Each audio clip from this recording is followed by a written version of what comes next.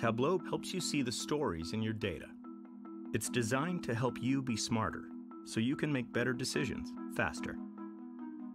With Tableau, you can keep on asking questions in the data until you discover the root cause. Share your analysis securely. Your entire organization can access these interactive dashboards from any browser or mobile device to find their own answers. Tableau. Answer questions at the speed of thought.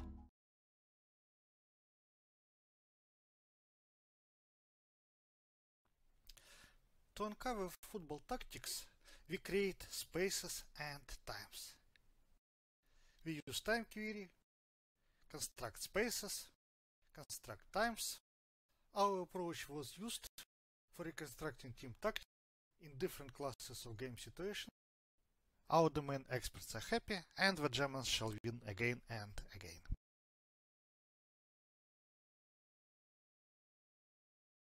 MetroSets is an online platform for visualizing sets as metro maps. In this style of drawing, sets are represented with metro lines, while the elements they contain are represented as stations.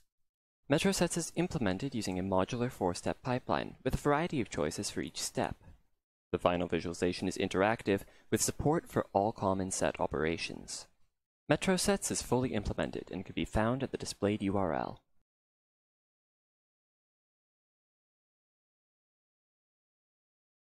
The recent technological advancements in mixed reality extend our ability to evaluate new visualizations faster than ever before. In a user study with 60 participants, we compared 4 situated visualizations using 5 different empirical methods. In contrast to prior work, our results showed no dependency between the user's feedback and the empirical methods.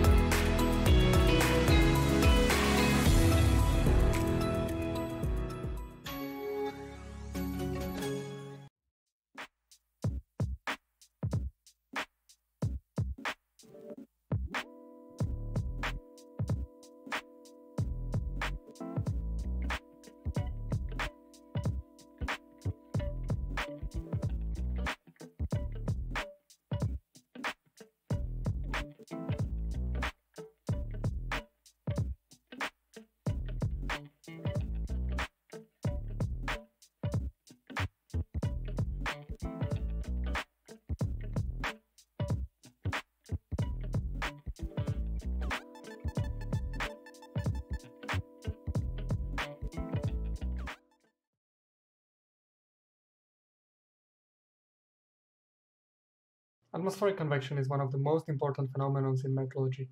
This is responsible.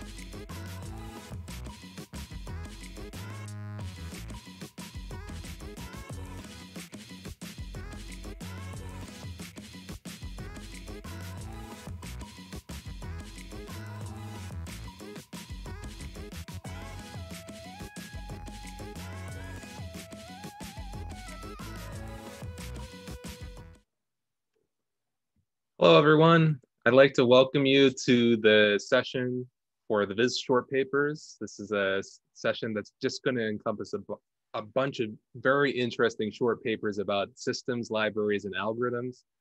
And I'm very excited to welcome you to watch these upcoming 8 presentations. We have all 8 presenters, plus one, I should say, here ready to answer your questions.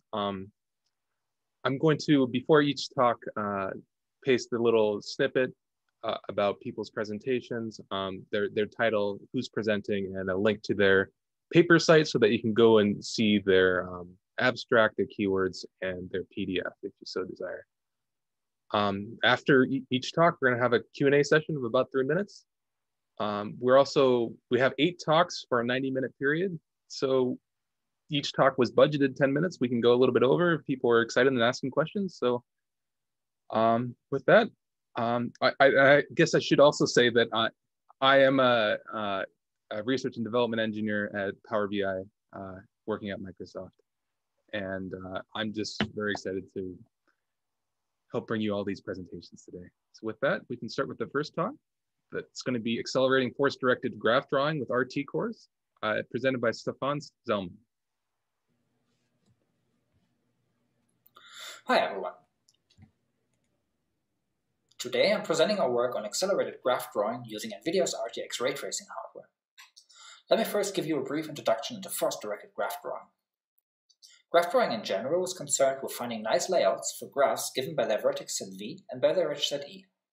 Those layouts should adhere to certain aesthetic criteria, such as the number of edge crossings being minimal, or vertices from connected components being grouped together. In this talk, we will focus on a traditional force-directed algorithm, the Frochterman-Reingold algorithm. This is a very simple algorithm that we're going to optimize using NVIDIA's RTX API. We have reasons to assume that more sophisticated algorithms will also benefit from our optimization. But we chose FR due to its simplicity. FR is an iterative algorithm that models spring forces between vertices that are connected by edges. At the same time, all vertices act a repulsive force on every other vertex. We iterate until equilibrium is reached and the layout has converged to its final form. So the worst case, and actually also the average case runtime of the attractive force phase is asymptotically bound by the number of edges, while the repulsive force phase is bound by the number of vertices squared. In the end, during each iteration, we apply the forces to the vertex positions, which can again be done in linear time. So, given the graph here on the left-hand side, we first compute the attractive forces for each pair of vertices connected by an edge. The repulsive forces, however, are computed via an all pairs comparison, as each vertex might potentially affect every other vertex. Assuming that the number of edges is much smaller than the number of vertices, this is by far the most compute-intensive phase of the algorithm, with an average case runtime proportional to the number of vertices squared. Due to the physical laws that are associated with spring forces, only vertices within a certain radius will actually affect a given vertex V.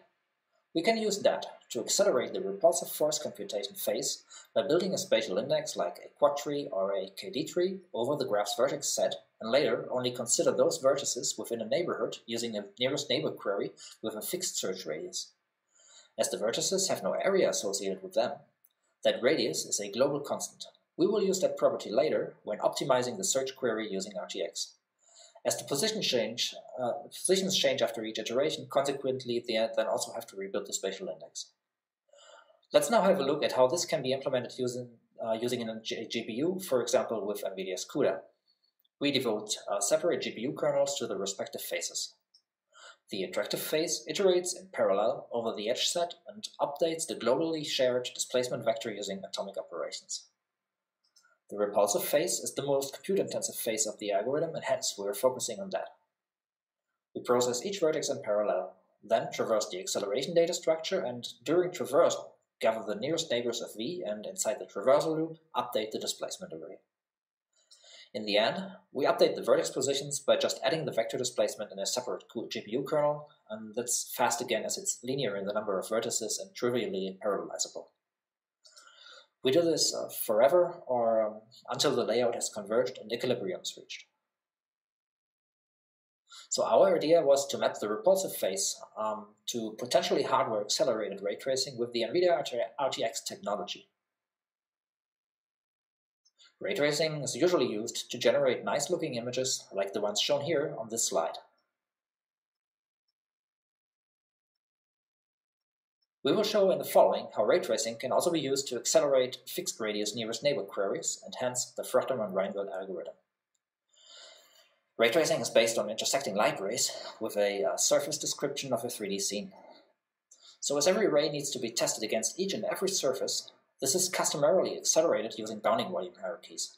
The light rays are first intersected against a bunch of bounding boxes, and only then against a subset of the surfaces. Similar to the FR nearest neighbor query, the average case runtime can be reduced to be proportional to the height of the bounding volume hierarchy. NVIDIA's RTX cards can traverse VVHs in hardware and are compatible with arbitrary 3D user geometry. So in order to see how we can map the nearest neighbor query to a ray tracing query, let's start out with the graph here on the left-hand side. We are interested in the repulsive forces acted on the green vertex by its immediate neighbors. With a conventional nearest neighbor query, we'd expand a circle around the vertex and then traverse the KD tree or quad tree to first find all the tree nodes and consequently all the vertices that intersect the circle. Now with ray tracing, we instead expand circles around all vertices. We then let RTX build a BVH over the set of circles. So as RTX is a 3D API, we instead of circles use disks with infinitesimal thickness. Now in order to accumulate the forces acted upon V, we simply reverse that problem. Instead of gathering all the vertices contained inside the circle around V, we instead trace an epsilon ray.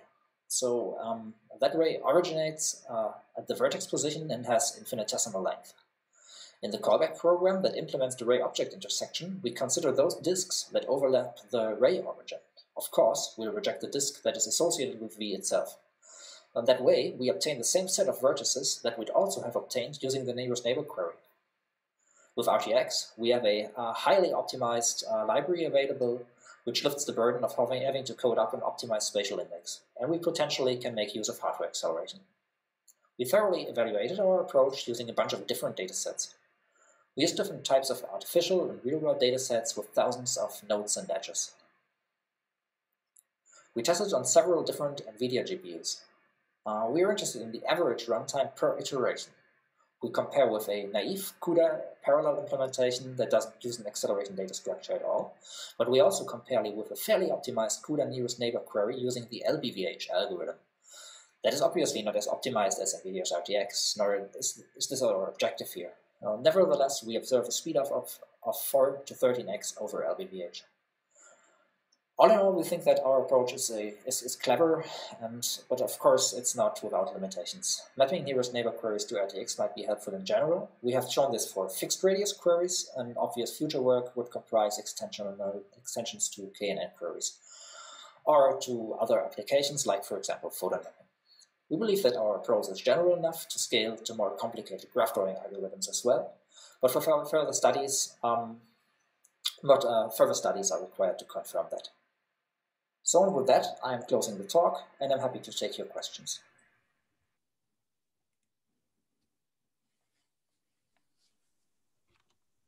Fantastic. Thank you so much for that talk, Stefan. Let's see if we have any questions. No questions on Discord, but I prepared a couple.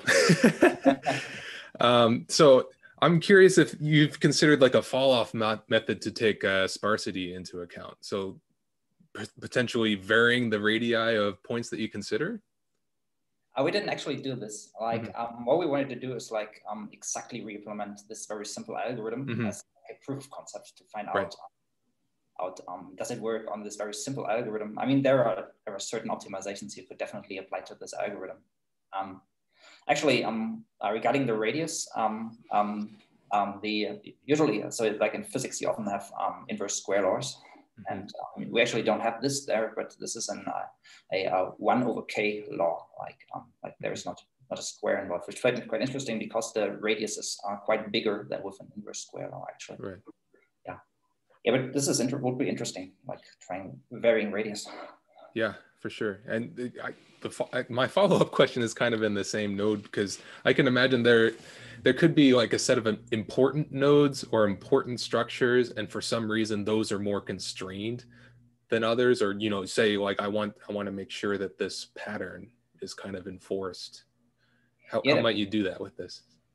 Yeah, this is actually a very, very excellent question, because this makes the problem actually much harder. Yeah. Like what you're referring to is like you have weighted nodes, right? Like having a weight associated with the node, and so the node would have like a non-infinitesimal area.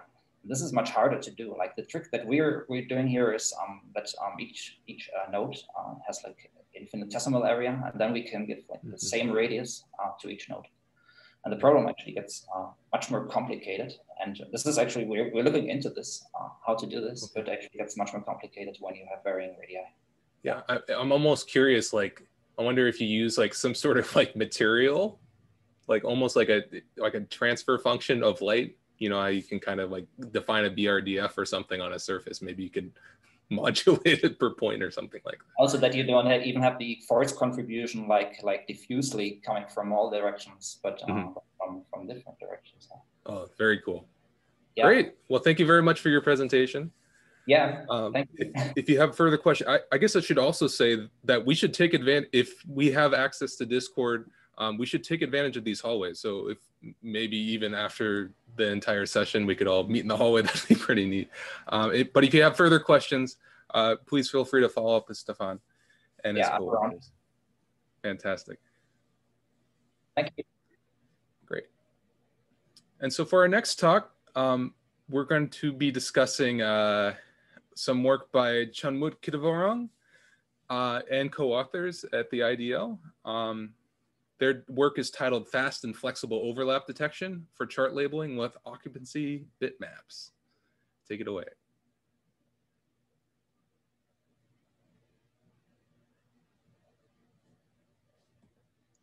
Hi, my name is Chanwut. I'm presenting fast and flexible overlap detection for chart labeling with occupancy bitmap.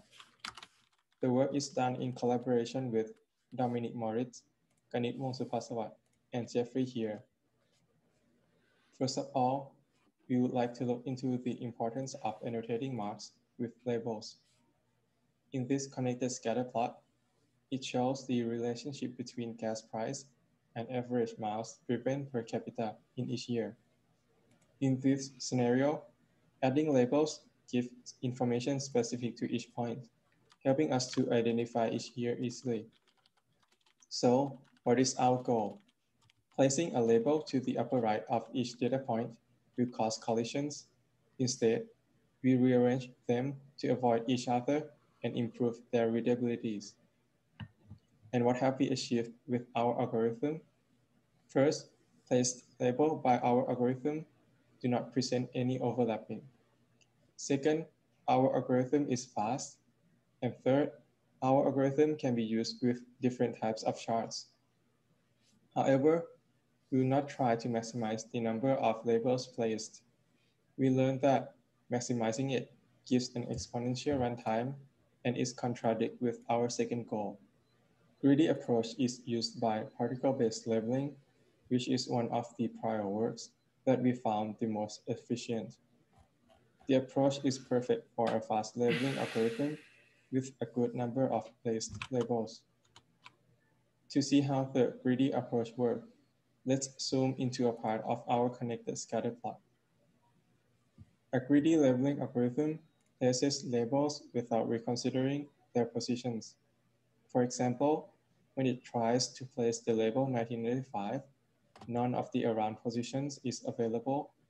It then omits the label 1985 instead of moving the label 1984 to fit the label 1985. Since we iterate through each label once, it is an O(n) for iteration. However, a placement of each label requires checking if the label overlaps with anything. So, the problem leads us to the main focus of this paper, how to detect overlapping efficiently. The particle-based approach is efficient, but we find that further improvements can be made. In this paper, we introduce bitmap-based overlap detection using occupancy bitmap. To detect overlapping, it rasterizes existing marks and the placed labels into the bitmap. To check if a label can be placed inside the red rectangle area, it checks if there is any pixel under the area and is occupied. In this case, there is, so the label cannot be placed here. The runtime for rasterizing existing marks depends on the number of existing marks and chart resolution. And the runtime for placing labels depends on the number of labels and label size. Since the chart resolution and label size are usually not varied, the overall runtime on the number of existing marks and the number of labels is linear. Now, our secret sauce is the occupancy bitmap that we optimize to make the overlap detection even faster. To see how we optimize it, let's look at its structure. We create an occupancy bitmap with a wrapped array of n-bit integer. 1 bit represents an occupancy of a pixel. In this slide, we use 4-bit integer for the purpose of demonstration, but in the actual implementation, we use 32-bit integer for faster operations. Bitmap supports 2 main operations, which are lookup and update. To see how lookup works, we will use this example. Suppose there are 2 occupied pixels as shown. We want to know if we can place the label 1982 at this position. Then we need to check if every pixel in the orange rectangle is not occupied. It looks up 1 integer at a time. This means that it can look up 4 pixels at once here and 32 pixels at once in the actual implementation. In the case of this integer entry, the bitmap will mask out the part of the integer that is outside of the lookup area.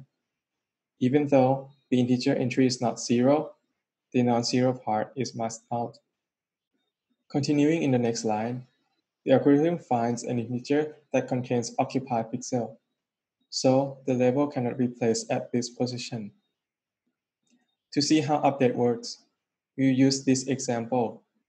Suppose we want to place the label 199 at this position. The algorithm marks pixels as occupied 1 integer at a time at the first and last row. Then every other k row where k is the height of the least tall label. It doesn't have to mark the pixels in every row because no any occupancy lookup we have its height more than k. For a benchmark, we compare the bitmap-based labeling algorithm to our implementation of the particle-based algorithm. Our algorithm is faster, more than 22%, and tends to be even faster as the shard size grows. In terms of the number of labels placed, we can place a comparable number of labels to the particle-based labeling of no more than 3% lower. The other selling quality of occupancy bitmap is its flexibility. It can be used to label different types of shards and remains fast regardless of mark size and shape. Here are the examples of labeling using our occupancy bitmap. Our occupancy bitmap can be used with points, lines, rectangles, or any arbitrary shapes. It even works with zooming and panning interactive chart with a moderate size dataset. Finally, for an application, this work is open source and is a part of Vega as an extension. To demonstrate how the label transform is integrated into Vega, suppose we have a chart with text labels. We can use the label transform to quickly rearrange the text to avoid collisions to both lines and other labels.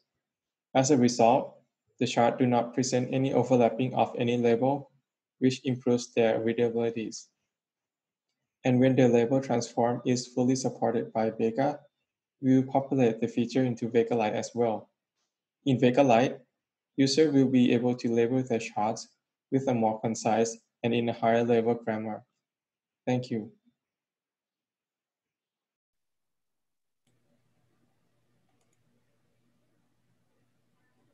Thank you for that wonderful talk, Chanwut. Let's see if they have any questions on Discord. Some claps coming in. I got a couple of questions. So I'm curious how you would mix this with a kind of a saliency-based measurement. So being able to decide also what labels to show, because at least through the presentation, it looked like you were trying to show as many labels as possible, even though that wasn't your goal. At least the examples that you showed, all the labels that you could place, you were able to place. But how would you prioritize showing labels? Would it just... So for the function that we use to label, the user or the client can sort the data by its priority before inputting to the function, because our function is just a greedy method. So it will place whatever comes first. So if you sort by your priority, it will place the first one first and then later one later.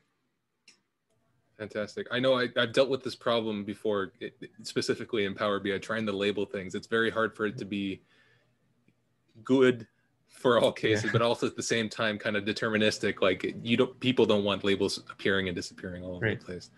We have a couple questions in Discord. Io Wu asks, how might this technique adapt to rotated labels? So our algorithm only support rectangle shape label. So it would either be like the horizontal label or vertical label. Sure. Okay. It looks like we have a question also from Jason that's asking, do we need to add something to reflect cyclical order? Sorry, to reflect cyclical order, or in a cycle, order in a cycle. I'm not quite sure actually what that means. I'm not sure too. Can you clarify? Loops. I'm not quite sure. Perhaps we could follow it up later, because it seems like we're 2 minutes over time. We can do offline chat also. Yeah, for sure. And again, I said this after the first talk, but I would encourage both authors and people that are interested to congregate in the hallway after this, because I think talking face-to-face, or at least with audio, is a lot higher bandwidth than trying to type. Right. So thank you again, Chanwut, for your presentation, for your co-authors for the paper. Thank you very much.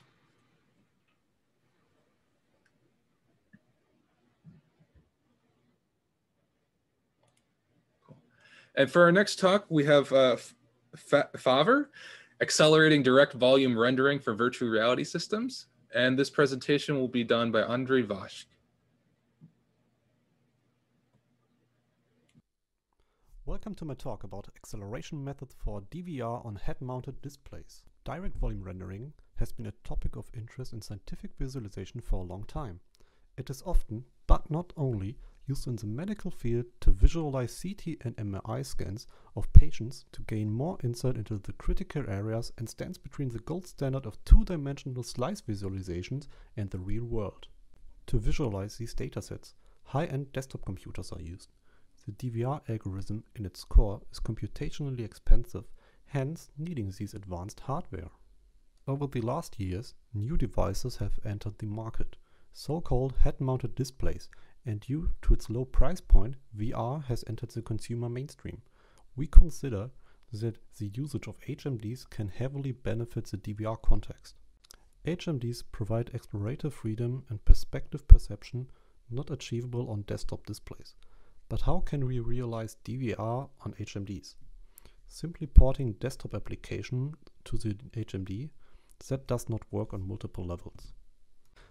Your typical desktop DVR application only covers a small portion of your screen, where we need to display full screen images for each eye on HMDs. Besides, the typical resolution on desktop systems is far below the per eye resolution on VR headsets, which brings us to the next critical point of HMDs, the necessity of high update rates to avoid cyber sickness symptoms. We already mentioned that DVR runs on powerful desktop systems on a sub-HMD resolution. Even on those PCs and those lower resolutions, the update rate of HMDs is not maintained. Therefore, we worked on an acceleration method for DVR on HMDs that is not noticeable to the user while increasing the overall update rate. The key to our acceleration method is the human visual system. Our visual system is designed only to have a small portion of our overall visual field that we perceive as sharp and colorful. When we look at the lens curvature and pixel distribution of HMDs, we can see that only a small portion of the display center is kept in its original pixel density. Outer pixels are getting stretched further and further to cover the width of our visual field. We decided to use this biological property of our eye and massively reduce the resolution for outer focus areas for our acceleration method. To achieve this, we created multiple lookup textures fitting directly into our rendering pipeline. Since the lenses of HMDs are not movable and therefore have a fixed focus point, we can pre-compute these textures and do not need to adapt them during runtime. The fact that the lenses are set is also why eye tracking is not mandatory for our approach and differentiates our method to typical foveation approaches. During runtime, we first compute the entry and exit position of the ray tracer using the original resolution of the HMD. Before the raycast is executed, an intermediate step applies our resampling textures to these buffers and generates smaller frame buffers with fewer fragments. These new buffers include the central part in its original density and, depending on the reduction level, lower resolution circular patterns of the peripheral vision. Afterward, we execute our raycaster on these buffers, using typical per-fragment acceleration methods like empty space skipping and early ray termination to compute the per-ray color value. In the last step, we reconstruct the final frame buffer in its original resolution for the HMD. In this step, the parts rendered in a lower resolution get upscaled and interpolated for the final image. After completing these steps for both eyes, we include the scene's additional geometry information and submit the final image to the HMD. Next, we take a quick look at the results of our implementation. At first, we will compare the performance in terms of refresh rate of our solution compared to a traditional full resolution renderer. We recorded a fixed set of interactions on the same dataset and used it as a benchmark for our system. Raycasting on the full resolution resulted in an average update rate of 61 Hz, far below our set goal of 90 Hz. Applying only one subsampling stage boosted our performance to 94 Hz, exceeding our set goal on average. While being on average above 90 Hz, we still dropped below 90 Hz occasionally, which could be avoided by simply applying a higher stage of our subsampling method. Another aspect we have to consider is the overall image quality. We compared a handful of output images of our benchmark to the full resolution counterpart and computed a PSNR value. While these values indicate that our results are lossy, what they are, it does not reflect the actual perception of the user. Due to only reducing the resolution in the peripheral field of view, users do not notice the introduced artifacts. During a small pre-study, we collected feedback from our participants. As you can see, they were impressed by the system's fluidity, and none of our participants could notice a change in the overall image quality as we expected. In the future, we plan to develop our system further. We plan to include a dynamic system for the actual selection of the correct reduction level depending on the system's performance, and revise our subsampling structures to fit even better to the human visual system. To evaluate our technique, we plan a full-scale user study to investigate our approach's drawbacks and limitations and quantify the effects. We aim to adapt state-of-the-art ray-guided direct volume rendering to visualize even bigger datasets. And recently introduced discrete VR headsets like the Oculus Quest with mobile SoCs also provide an opportunity for direct volume rendering, but these devices require even more acceleration methods to make DVR viable. So I'm finished with my short presentation and thank you for your attention.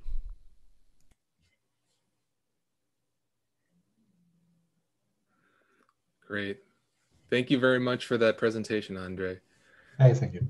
Let me check. For some reason, I didn't have Discord active.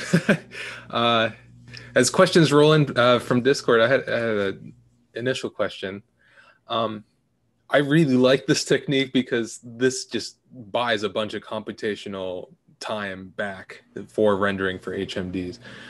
Although it seemed to me that the technique was seeming to assume that viewers were always looking forward and perhaps turning their heads to view other phenomena instead of, say, saccading. Base assumption, yeah. So the concept of lenses found in HMDs are more or less fixed, yeah. So if you move your eyes inside a HMD, you can't shift your focus point inside the lens. So more or less your focus point is always in the center. Got it. This is the base concept why we just have to render the center of the screen in full resolution and can more or less ditch everything on the sides. Right. It was just, it was quite impressive to me that you were able to get interactive rates just by making, kind of coding this assumption into the software.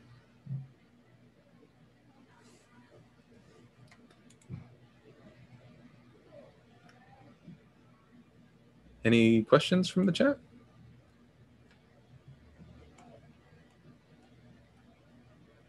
If that's the case, I do encourage people to follow up with Andre directly. I think that both, the description of your implementation is extremely helpful for people working in this space. So thank you. Thank you for presenting it.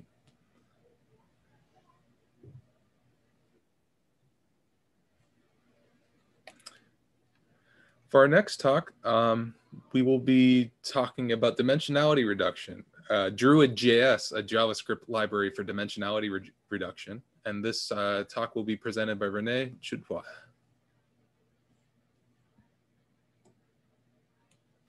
Hello, my name is Rene Cutura. I present DRUIDJS, a JavaScript library for using and interacting with dimensionality reduction. First I will give an introduction, then I will show you a demo, and at last I will show you some of our evaluation results. Visualizations on the web are very popular and common nowadays, and dimensionality reduction is an important tool for dealing with high-dimensional data. There are plenty of DR methods, and there exist some libraries bundling some of them. There is, for instance, scikit-learn for Python, dimred for R, and the R toolbox for MATLAB. Some JavaScript libraries exist, which implements one or two DR methods. For instance, MachineLearn.js, which implements PCA, Disney.js, UMAP.js, and MDS.js, which implements PCA and Landmark MDS. To use a DR method, you had to use either a server-client architecture, use an already existing JavaScript implementation, or if no implementation of the specific DR method exists, implement the DR method by yourself. Users with sensitive data will have privacy concerns using a web tool relying on a server-client architecture. Existing JavaScript libraries have different interfaces, which needs lookup by the programmer for each DR method, and implementing a DR method in JavaScript is not an easy task and can be very time-consuming. Our JavaScript library DRUIDJS implements in the meantime 11 DR methods, is dependency-free, has a consistent interface, and is easy to use.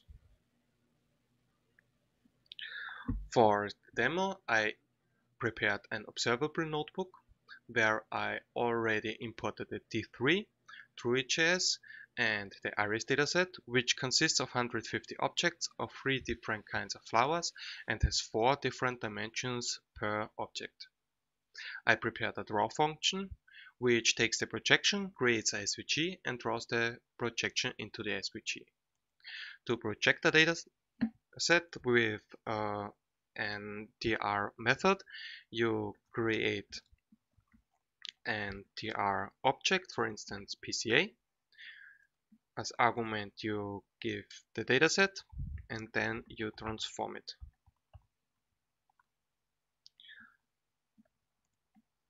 I show you the result with the prepared draw function. And if you want to project the data with, for instance, MDS, you can change it here, for instance, to MDS or Isomap or LSP or Disney. Disney is an iterative method where we implemented a generator function. The generator function returns an iterator which yields the intermediate results of the process, of the dimensionality reduction process. So let's create a generator.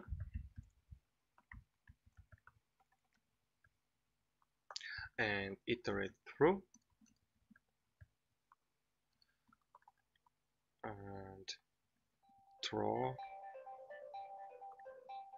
the intermediate results.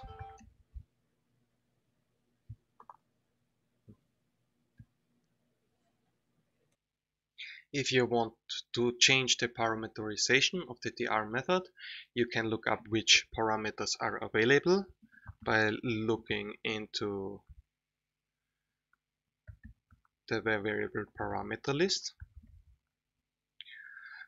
Disney has 2 parameters, perplexity and epsilon, which can be set in the constructor after the dataset. For instance, I want to change perplexity to 10 and epsilon to 1, which results in this view. in this projection. I also can use the parameter method, which takes as first argument the name of the parameter, as second argument the value. For instance, I want to set it to true, which leads to a bad projection. Or I use the alias para,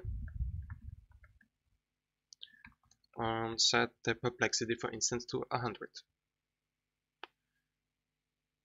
which results in a better projection. Another dimensionality reduction method, which is iterative, is UMAP.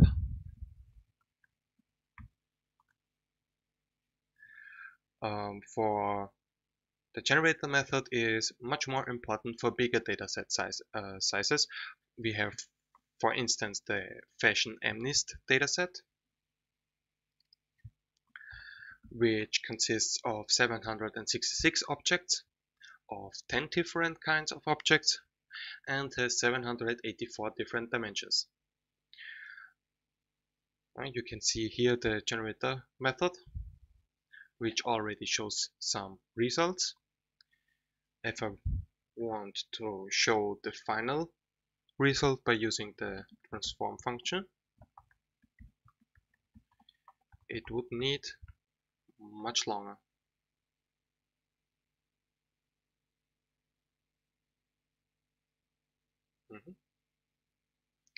The generator method starts much earlier.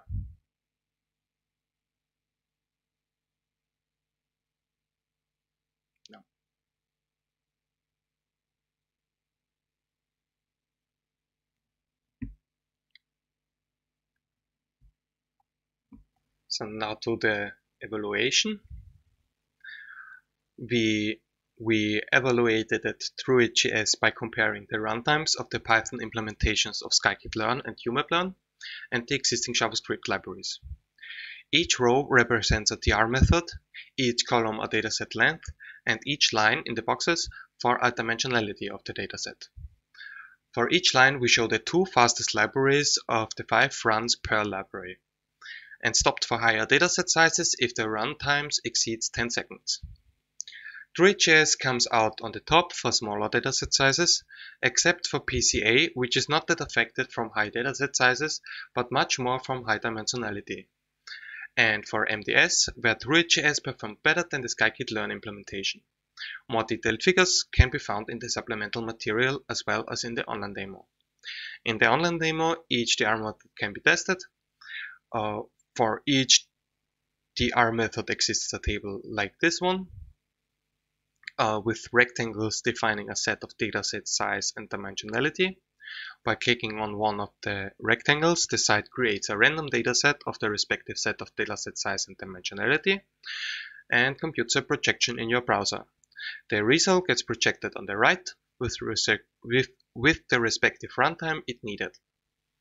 In conclusion, DRUIDJS offers an alternative to other libraries, which should lower the barrier to use DR methods in a web tool. Thank you very much. Here are some additional resources.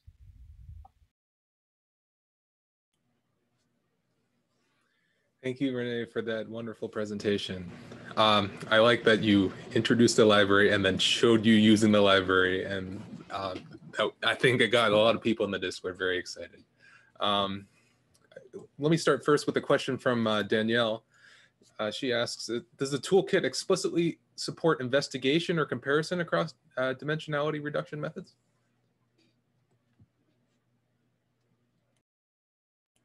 And you're muted, sorry.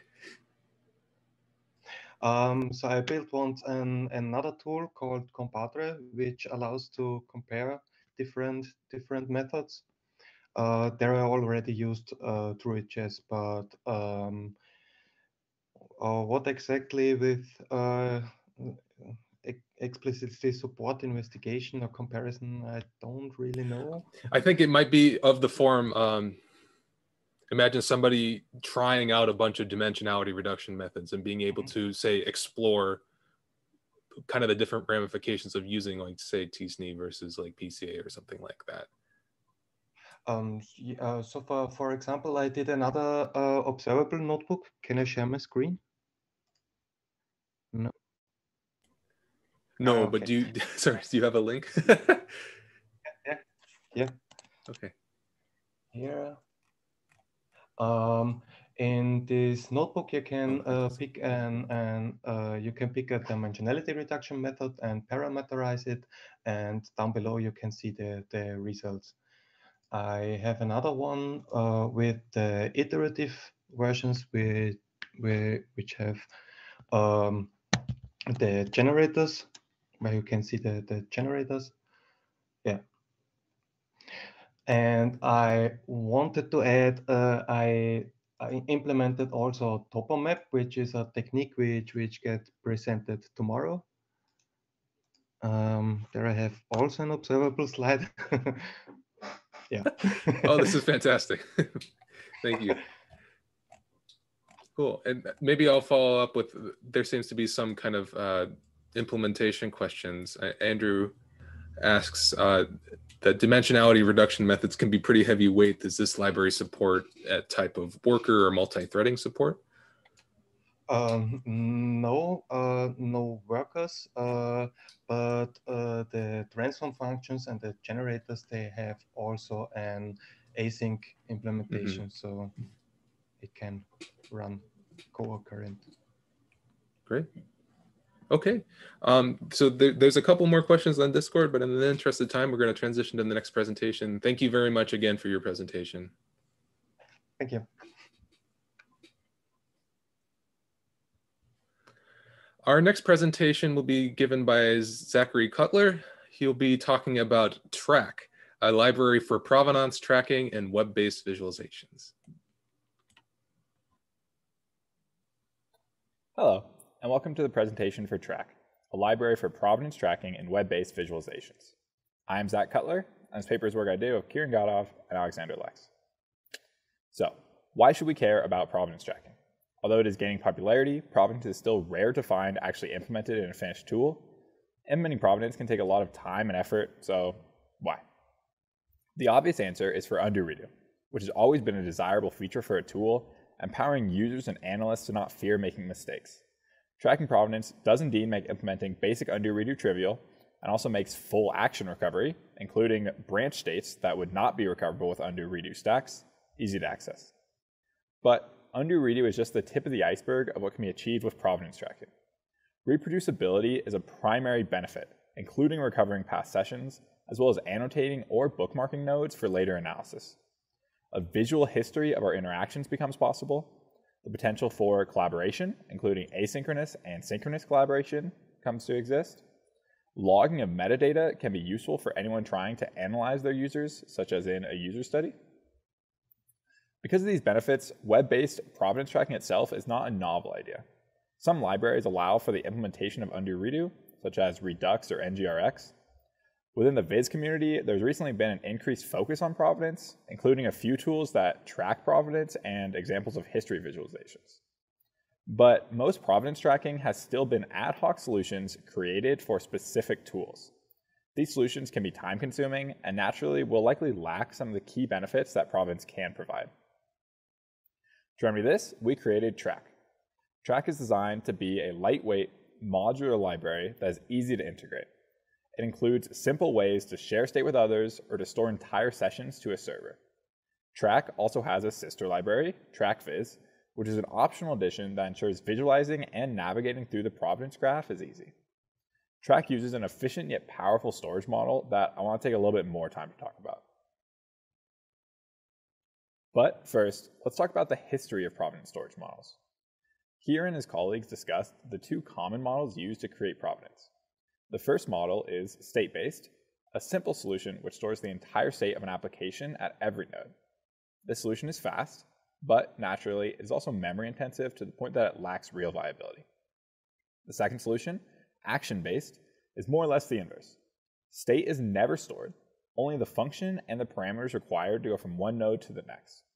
This solves the storage size problem, but can be slow when jumping long distances in the graph, since you iteratively need to touch every node in the sequence between your start and your destination.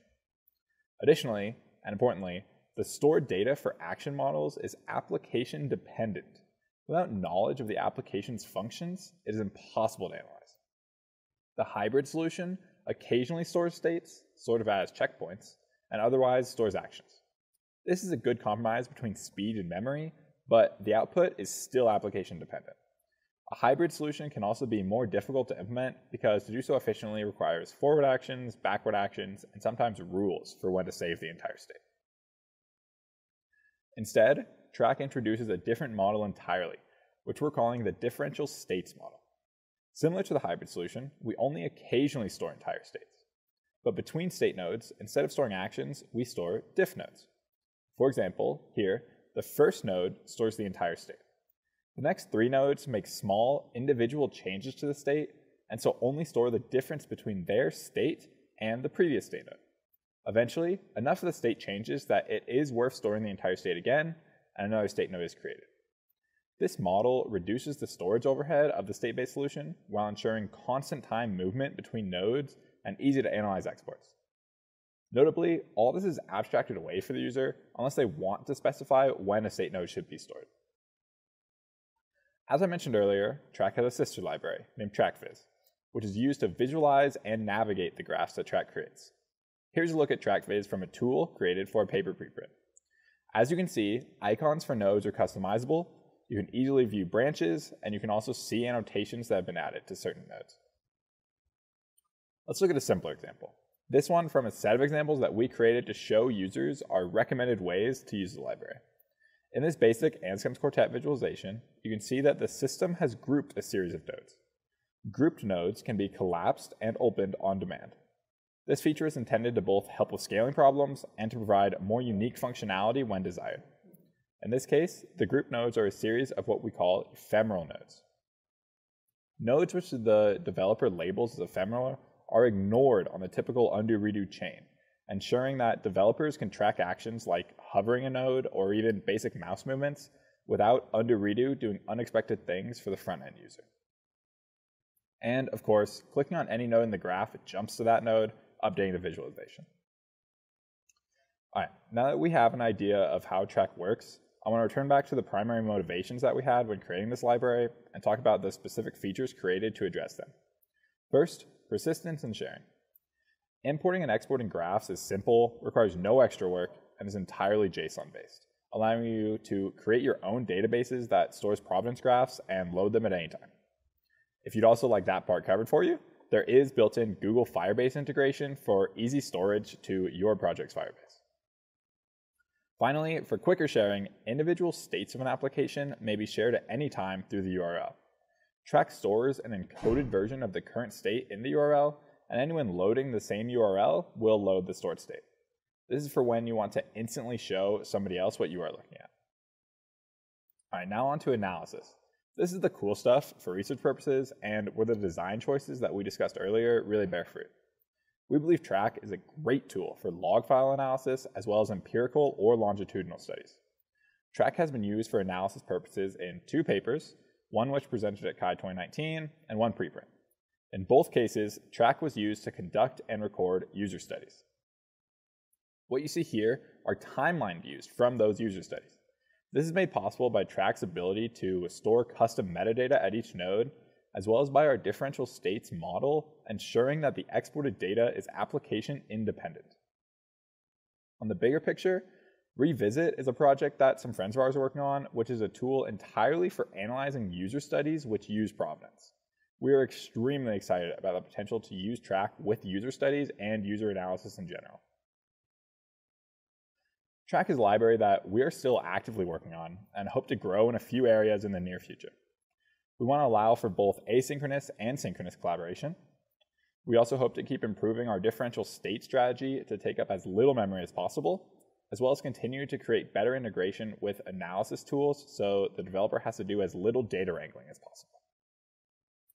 Thank you all for coming. Trrack and TrackViz are currently published NPM, and we hope to see many of you trying Trrack in the near future. Thank you very much for your presentation, Zach. We have a couple questions in Discord. James Egan is asking, how hard would it be to adapt such state tracking and sharing to synchronization? He gives the examples of WebStraits or VisConnect. Yeah, so synchronization is actually something that is pretty much just the next thing that we plan on working on. We don't think it'll be super easy, but it's definitely something that we're currently planning on doing, and we're really excited, especially about synchronous collaboration. Yeah, I think that'd be really cool. Cool. Dr. T.J. Johnson Kelly is asking some questions about the specifics of the implementation, asking about the cycles and the exploration. So, for example, if there's basically you return to the same result somehow, how do you deal with that? Yeah, so some libraries that deal with provenance actually do things like merging nodes when they have the exact same state and coming up with a way to just merge them together. We are not currently doing that. So currently, if you have two nodes that end up at the exact same state, those will both be represented in the graph. Yeah. Cool. He also asks, this is similar to VIS trails. I don't actually know the specifics of VIS trails, but could you comment on that?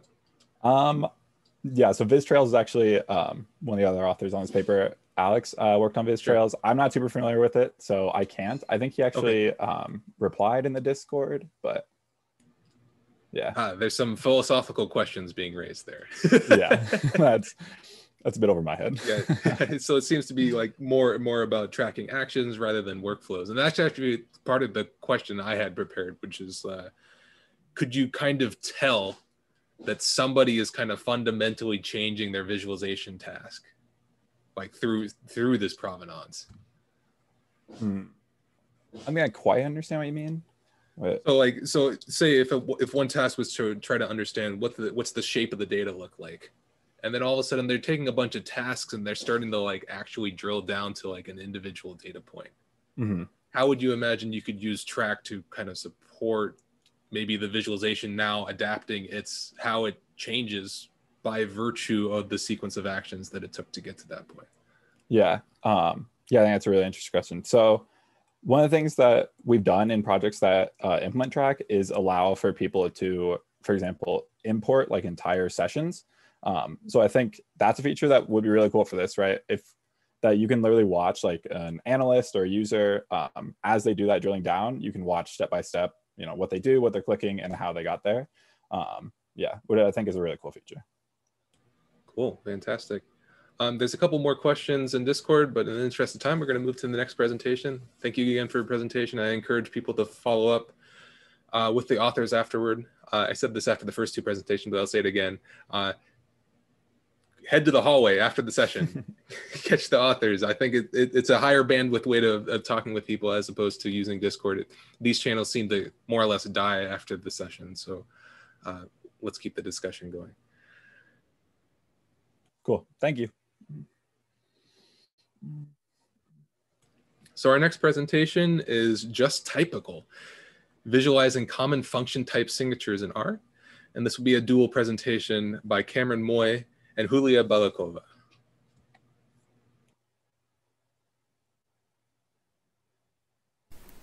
Hi, I'm Cameron. Today, Julia and I will be presenting Typical, a visualization of common function signatures for the R programming language. This research was done with the help of several other collaborators, listed here, all at Northeastern University. Before we start, I want to give a brief overview of some of the contributions of our work. First, a task abstraction for programming language designers, especially type system developers. The design and implementation of Typical, an interactive visualization of runtime type signatures that you can see on the left. And also an initial validation of the system.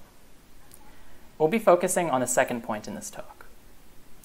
So, what's the motivation for visualizing runtime type signatures? Well, suppose you're a programming language designer working on R, a programming language that's often used for statistics and data analysis.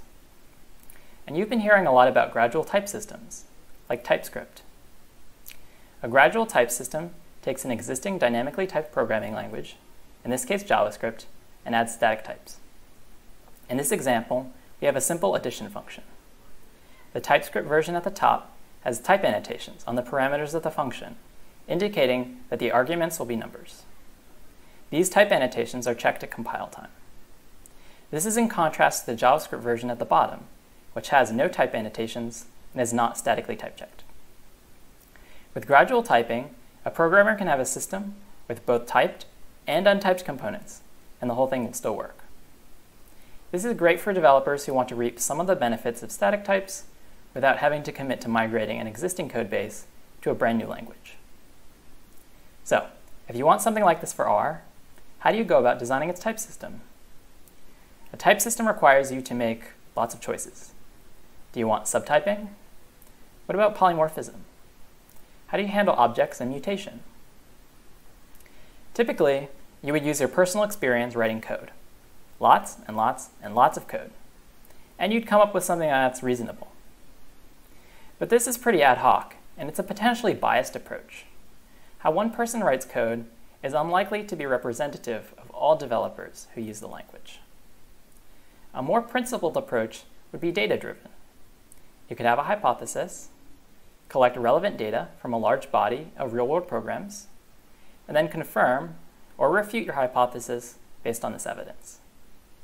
But there's a big problem with this approach, and that's code is rich in structure and in meaning, and it's difficult to analyze and interpret broad trends across a whole programming language ecosystem. Take runtime type signatures as an example. If we want to gather a suitable data set, you can perform the following procedure. Take a bunch of programs, run each of them, record the input and output types of every function call. Running one small program may result in a table of signatures that can be analyzed by hand, like we have here. But what if we run many, many programs? The table of signatures could end with millions of entries. How do you make sense of it all? That's where typical comes in. Let's see how it works. With typical, a programming language designer can visually explore the multitude of function type signatures in the raw dataset. This is typical's main view. The core component of the visualization, a parallel sets diagram, represents every function type signature as a type flow. We'll get back to this panel shortly. To the right of type flows, there is a filtering panel. It allows the user to explore and filter the dataset, focusing on subsets of interest. For example, to find information about a specific function, just type its name into the search box. Alternatively, we can use these tree maps to get information about specific packages or functions within those packages. Next, let's look at type flows.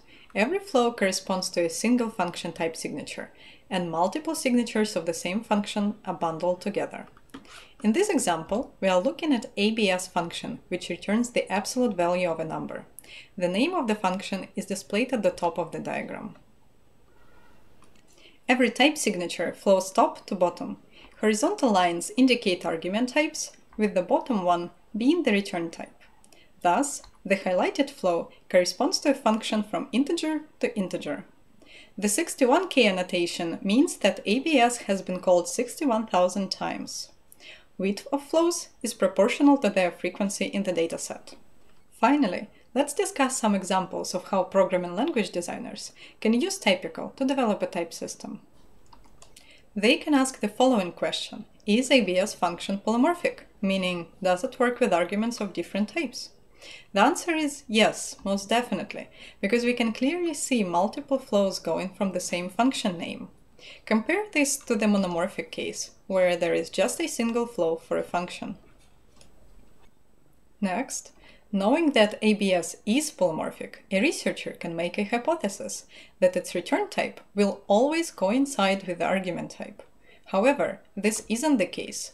We can see from the picture that there are two different flows ending in the return type of double.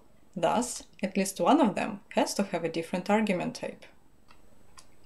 So, to recap, Typical is an interactive visualization tool for programming language designers. It allows them to explore and analyze function type signatures and helps create a type system. Typical represents type signatures as flows, which enables their quick comparison and analysis. More details about the design and implementation of Typical, as well as a usability study for the R language, can be found in the paper. Our source code and preprint are available on OSF, and live visualization can be accessed online. Thank you. Thank you for your presentation, both Camera and Julia. as some questions start to roll in Discord, I got a couple of questions myself. The first question is, this seems like a very useful visualization, and I'm curious if you've thought about other static analysis topics. I know this isn't quite static analysis, but it's kind of the, you know, looking at the usage of a language that such a visualization can cover. Yeah, so the particular analysis we used here was a dynamic analysis. So we collected a whole bunch of data at runtime. But you could definitely imagine doing some static analysis on programs in order to get similar-ish data or potentially different kinds of data. But static analyses are in general require a lot of engineering to do, maybe a little bit more so than dynamic analyses. So that's probably one reason why maybe a dynamic analysis would be more appropriate. Sure. I had another follow-up question that was, you're kind of getting toward the like, oh, what would be the kind of the ramp, or how should we design a type system to make this kind of more properly type? I don't know if proper is the right word, but properly type R. What can you say about, say, language designers made a decision? How could they see the ramifications of their decision using such a framework? Yeah, so one thing you can imagine is, you know, you're in the design process and you maybe have a couple of different options and you want to choose between them. Well, maybe you could get, you know, two groups of people and have them in two different prototypes and then collect this visualization information and take a look at it, maybe make some measurements. Because I think once you kind of ship out one of your language designs, you know, that's going to be it for, you know, potentially 20 years or something like that. And I think one of the big motivations here is we want to get those decisions right. And to do that, we need data. Yeah. It's interesting that you bring up TypeScript as an example, because I don't know, in my lifetime, and I guess I'm not too old, maybe not too young, but like TypeScript is the one language I can think of where like I see almost monthly, they keep changing the type system. And this is the first time in my life where I'm like, I can sort of understand where they're going with this. And sometimes they roll back things and it's hard to tell like why they're making these decisions. And I think such a visualization as you both presented on today is a fantastic step in trying to like increase the transparency of that. So let's see if that's where we'd like to go. Yeah. Cool. Perfect. I don't think I see any questions, but please feel free to follow up the presenters and the co-authors after the session. And I thank you both for a wonderful presentation. Thank you. Thanks. Thanks. So for our next presentation, the paper is called Lock Prospector, Metadata Visualizations for Lakes of Open Data. And this will be presented by Niha Makija. Hi everyone, this is Lock Prospector, metadata visualization for lakes of open data. My name is Neha Makija. This is joint work with Mansi Jain, Nicolas Giavalis, Laura De Rocco, Sara De Bartolomeo, and Cody Dunn, all from Northeastern University. Data lakes are a recent trend that promote data availability over integration. Essentially, millions of tables are dumped together without much regard to integrating these tables and giving them a consistent schema. We work with open data since it's free to use without any restriction, but the technique can be carried over to a proprietary data lake as well. The two main characteristics of open data lakes are they're huge, they can have millions of tables, and they don't have a clear structure. Data within it can follow a mix of conventions. The recent high availability of open data lakes from governmental sources such as data.gov or non-governmental sources is very exciting for transparent data science research worldwide. Some active research areas involve data discovery, data integration, and creation of benchmark databases. Very often, researchers don't care about the actual data present in the data lake, that is, the semantics, but rather structural properties. By structural properties, we mean parameters such as the number of rows, the number of columns, or the percentage of null or unique values in the dataset. For example, imagine I'm a researcher testing my algorithm on real-world data. I would like my algorithm to work even if the data has a significant percentage of null values, and I also know that my algorithm needs a large number of columns to run. I would like to search for real-world data sets that match these structural specifications. I don't really care if the data set is about financial or agricultural data. However, open data portals tend to prioritize semantic-based search and offer limited functionality for structural metadata-based search.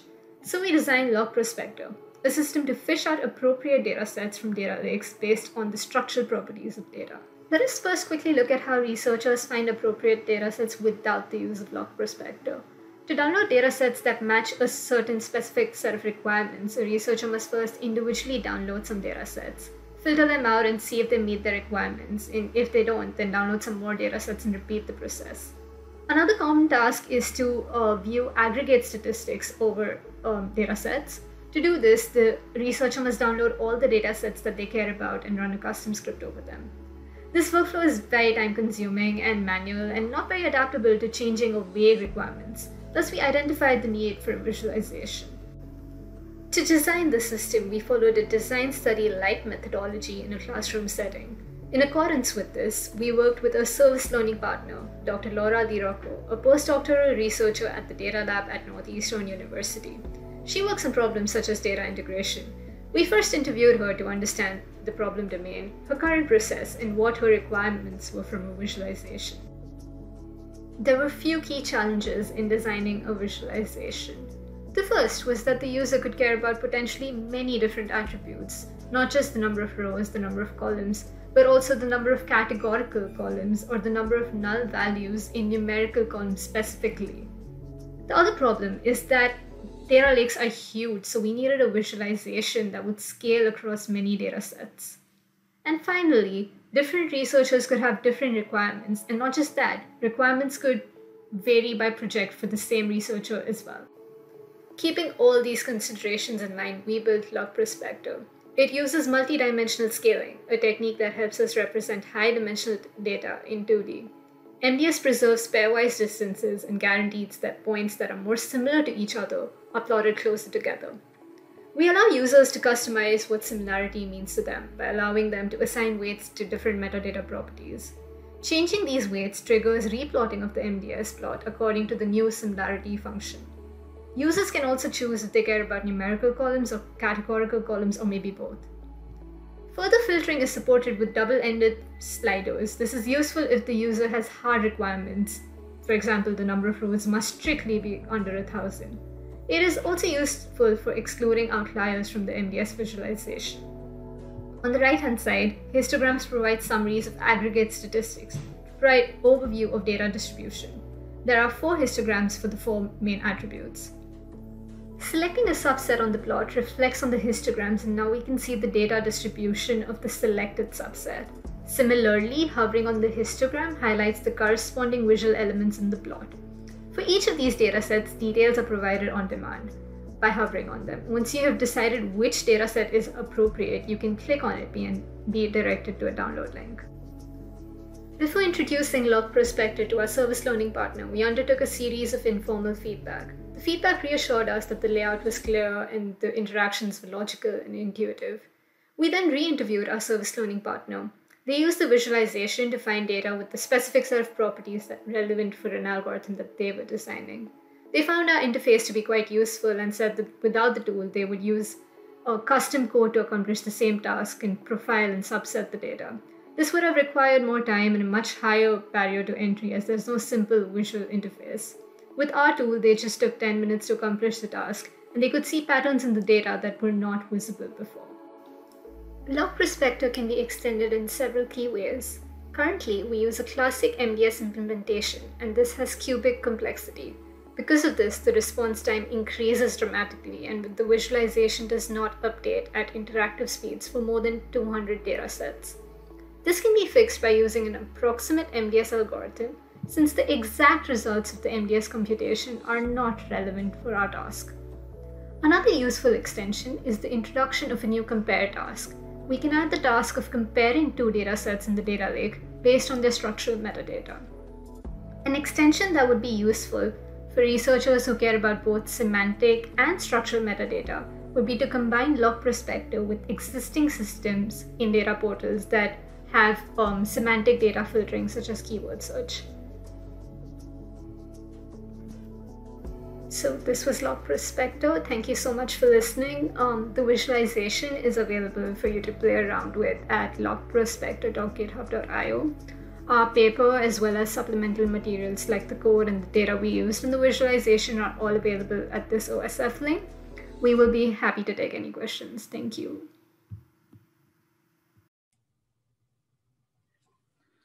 Thank you very much, Neha, for your presentation. Thank you. We have one question from Discord so far. Andrew asks that a big problem with data lakes is that they can become data swamps very quickly if file naming or typing is poor. So how do you think that your approach can aid in the exploration of these messy collections? Right, so we basically that's an exact problem we want to solve. So we don't look at the semantics, that is the name. So even if the naming convention is not appropriate, we're just looking at the internal data distribution. So if you want to find something that matches your required statistics, you can do that without going into the data tags of the name metadata. Great, makes sense. So I'm one of the questions I had was like, how might this visualization tool help me in the process of finding suitable data sets for joining? Because I know, at least in my work, I'm in business intelligence. And so when people go to data lakes, they're kind of on the hunt for what can I join with? like they have their own data and it's proprietary, but then they're like, oh, I can enrich this with, I don't know, traffic data or weather data or something like that. Right. So maybe this can't directly help you, but so the service learning partner we interviewed, she actually works on a similar problem. And this will kind of help in the testing phase. So if you have an algorithm that finds appropriate data sets to join, you want to test it and you want to see if it works for different kinds of distributions, then this tool is something you would use. Like, does my algorithm still work for like when your data distribution has a lot of noise? And so it'll help develop. Very cool. And I have like maybe a small follow-up question. What do you think there are other kinds of data that could be dimensionally reduced that would also be useful for data analysts? I don't know of any offhand, but yeah, sure. If anywhere that you care about some structural properties, but not the actual, you know, the metadata tags that are available. So in any kind of search, if you have the same kind of structure, then sure, you could use this approach. Okay, fantastic. Okay, thank you very much for your presentation. I again encourage you, if you're interested, to follow up with the authors. And I thank you again for your presentation. Thank you. So for the last presentation in this session, I hope you're been engaged to watch all 8 presentations. We're going to move on to the last presentation of the session. The paper title is Encodable, Configurable Grammar for Visualization Components. And this was done by Wongsuphasawat. And I should mention that this paper has earned an honorable mention award from the short paper chairs. So without further ado, take it away.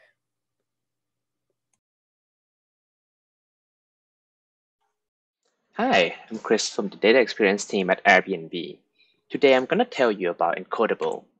Let's first talk about the motivation of this project. In practice, there are many ways to write code to create visualizations. Many abstractions are offered as visualization libraries, which can be roughly grouped into 5 levels of abstraction. At the bottom are the graphic libraries. At the top are the most ready-to-use, straight-out-of-the-box chart templates, which is a collection of components by chart types. For example, Google Charts or Nivo. Both provide rich collections of components. Some libraries may contain only one component. The problem is all these components have different APIs. Component users just keep learning new ways to do the same thing. For example, setting X dimension of a scatter plot. Some libraries require fill X in the data. Some libraries are more flexible. Some accept field name as string, some accept accessor functions, and so on. With all these variations, switching from one library to another is exhausting. And the features are also inconsistent. Not all scatterplot components support log scale, for instance. For the sake of the component users, could a component be more similar? For component authors, that is not an easy request. There's no standard way to define API or any helper. Could building consistent components be easier? So it was on a quest to answer these questions. and was inspired by another group of libraries. The visualization grammars, such as VIS, are based on the philosophy that one language can describe all charts. Here's a code to create a bar chart in VIS. This bar chart is described with two encoding channels, X and Y. Each channel has a name and its definition. The channel definition is flexible and includes many options. For example, you only need to add this line to use a log scale. Which made me wonder, could any visualization components define encoding like this? And that evolved into the solution. In VIS, there are two parts. First, the grammar, which we want to adopt. And second, the parsing and rendering logic, which we want the authors to handle rendering themselves. First, I adapted grammar, which was designed to describe a large number of visualizations, into a grammar that can be configured for a specific visualization. Encodable assumes data is in tabular format. The first principle is that all visualization components have encoding channels. So we could define grammar as key value pairs of channel names and channel definitions. The channel definition can be one of these types. Value definition for constants, for example, setting color channel to always be red. Field definition, when channel output should come from a field in each data point. For instance, text channel use the animal field in the data. Scale field definition, which takes value from a field in the data and applies scale to it. For example, set color based on field count using linear color scale from white to blue. Lastly, position field definition, which is the previous one plus axis. For example, Y channel is based on the field count, start the scale at 0, and place axes on the left. There's one problem with these naive key value pairs. If channel name is defined as any string, how could component users know valid channel names? Also, not all types of definitions are appropriate for every channel. This was addressed by requiring authors to define specific channels, list the channel names as key, with values being channel type and output type. This configuration will be automatically converted by Encodable into proper channel name and definition types. In addition to the configurable grammar, Encodable comes with a parser. To create a component, the component authors define a small configuration, which combine with Encodable into the component API. Then use Encodable to pass user specification into utilities function that can be used in the rendering logic. Let's take a closer look at how this works in more details. To create a word cloud component, the author defined a config. This config is used to generate encoding grammar and declare as part of the API. Users see the API and write code according to it. The arguments are passed to the rendering logic. Encodable help creates an encoder from the incoming encoding specification and the config. In the createEncoder function, the parser applies smart defaults and pass each channel separately, then combine them into a single encoder and return. The rendering logic then can use this encoder to encode data point into the channel output and combine with other input from the users. In this example, the span HTML tag set color, font size, and text content based on data. The component author doesn't need to know whether the color is a constant, use which field in the data, or what kind of scale. These are all encapsulated by the encoder, which is very convenient. Adding a new channel, such as font family, now only requires a few lines of code, one in the config and another in the rendering logic. Let's see some example components. Encodable is framework agnostic. Some of these examples use D3, some use React, and you can use it with or without framework. This word cloud is similar to the code that we just walked through a moment ago, with small extension to add emoji channel. This is a traditional scatterplot with X, Y, stroke, and field channels. This is a more custom visualization component, but the channels still look familiar: X, Y, size, color, and text. This one uses coffee cups to display productivity within a week. Notice the unorthodox encoding channels: drink level, drink color, and used to go cup. You can customize this channel the same way you expect to customize a scatter plot. If you want, you can encode the drink level with log scale. Beyond these examples, Encodable has been used to build components for the open source Apache superset. It is also publicly available as an NPM package. To recap, this work envisions a world where visualization components are more similar and consistent. The paper introduced a configurable grammar and a parser called Encodable to make it progress toward that world. Another benefit is the ease of adding or removing encoding channels make it easier to iterate and enhance a component. In the future, many more useful functionalities can still be added, as well as potential to extend this work to other platforms and languages. There are more details in the paper, and the code and more examples are available on GitHub. This work could not be complete without the help from these people. With that, I would like to stop here and take any questions you might have. Thank you for the presentation, Chris. You're generating a bunch of excitement on Discord, and while I hopefully that leads to some very interesting questions, I'll lead it off with some questions of my own. Sure. Just first off, it seems like you're kind of taking computer science design pattern to the extreme, which is the adapter. So can you provide an example of like what the, I mean, I guess I was going to ask about the genesis of it, but you talked about it during your presentation. But I'm thinking of like an example of like working on top of WebGL or something where it's just very complicated to use. How do you see Encodable kind of working on top of that? Yeah, I kind of see Encodable as the very like top level interface between the component builder and the users to provide like similar APIs. Like if you know how to define an x-axis and y-axis in Vega Lite, you should be able to define your x-axis or y-axis in any other component.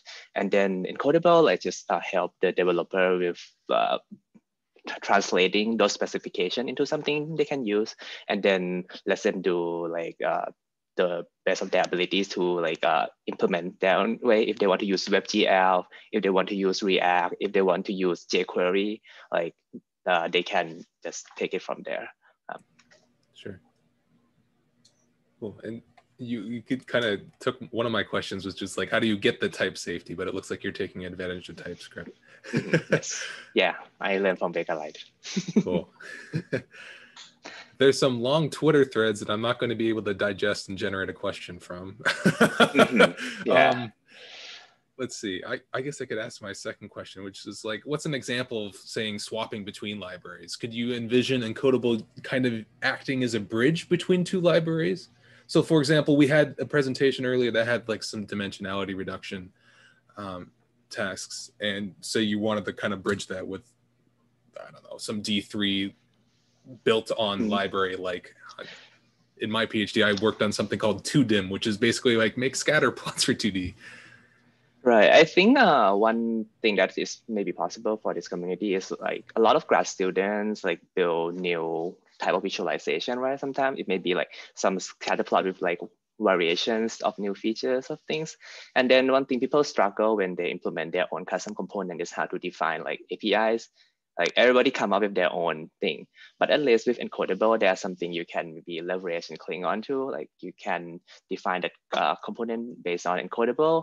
So any new visualization that you implement at least has like similarity instead of everyone decide like, okay, here's how I'm going to define my like way to specify scales or X dimensions. And if you look at 10 research tools or like even like open source libraries, like there are 10 ways to do the same thing. At least it may reduce that ideally to 1. I think that's going to be hard, but maybe it's going to be less than 10. That's my goal. Yes. That sounds great. So it seems like Jason has distilled down his question to tell us more about map tile examples. So talking about the flexibility and expressiveness that could be done with Encodable. I think that the Encodable map tile, let's see. So That one, when implementing this component, right, one just need to like lay out the like map the rectangle in the position, because that one is like a fixed thing based on the map.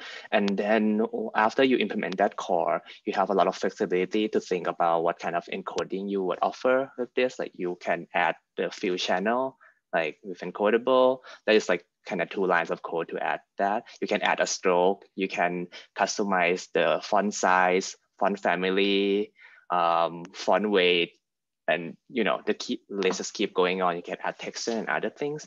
And in the past, let's say if you want to add one additional encoding channel, you have to start thinking, oh, how will my user be able to specify those things? And then, oh, do I support only linear scale, log scale, etc.? But with encodable, that is like encapsulate. So you do just like 2 lines just to add additional channels.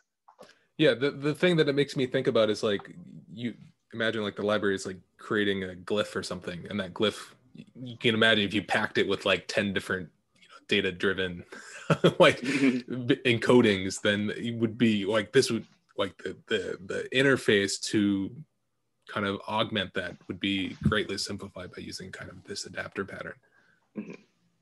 Cool. There's a couple more questions in Discord. I mean, I guess we have 3 minutes technically. I'll give you one more. Okay, sure. Why not? Let's see. Fritz asks, how would the user know what feature or channel is supported by a component and what is not?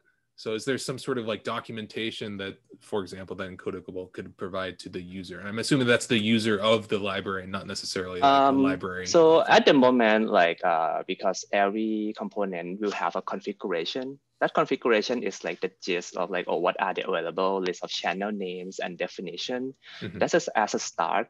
But because it's like follow the same like structure, one could auto-generate documentation based on that configuration. That is like something that I'm thinking is possible for future work, like because it's standard, right? If you use a value definition, there is like a clear API for that, and we can generate documentation for like every component based on that. Sounds fantastic. Okay, thank you for answering all the questions, and congrats again on the award. And for all the presenters in this session, thank you so much for your presentations. I really enjoyed them, watching these presentations multiple times. As I said at the top, I was very spoiled to be able to see the presentations before I was chairing the session. And I should say that this session is, systems, libraries, and I forget what the last thing is. Algorithms. And so everybody here in this session has presented a library, a system, or an algorithm. And if you at all find it useful, I implore you not to hesitate to reach out to these authors.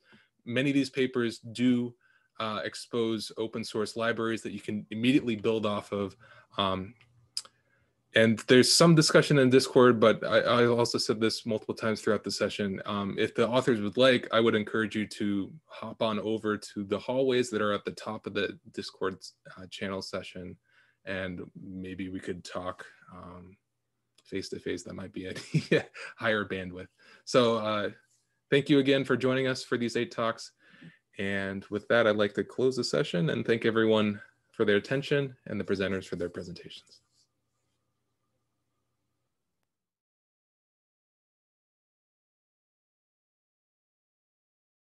We present 3 external labeling concepts that allow a user to browse through point sets without the need of zooming in and out. In the first method, labels are distributed on multiple pages. The next method arranges the labels in a single row that can be continuously slid along the bottom side of the map. In our third method, labels are distributed on stacks, which a user can independently browse through.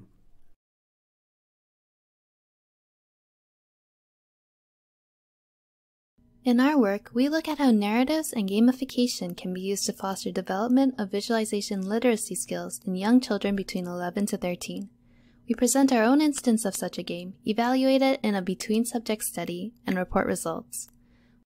We also detail key design considerations for future visualization-based games and highlight many opportunities for future work.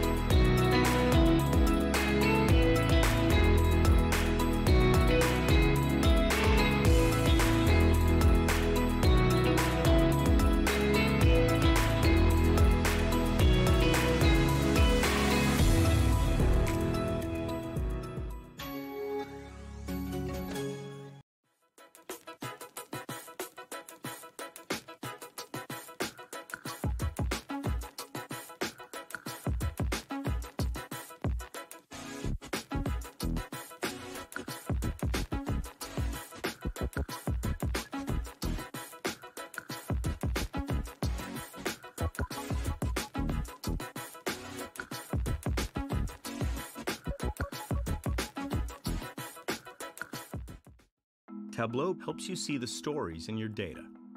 It's designed to help you be smarter, so you can make better decisions faster. Connect to the data you care about. Sort, highlight, drill down, or filter your data in seconds. Add calculations to extend your data. With Tableau, you can keep on asking questions in the data until you discover the root cause. Tableau, answer questions at the speed of thought.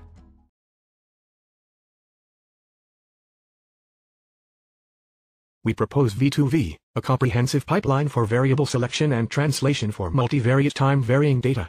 Our approach contains feature learning, translation graph construction, and variable selection. To demonstrate the effectiveness of our approach, we compare histogram matching, pixel to pixel, and cycleGAN to evaluate variable translation. In addition, we also compare an information-aware framework to evaluate variable selection.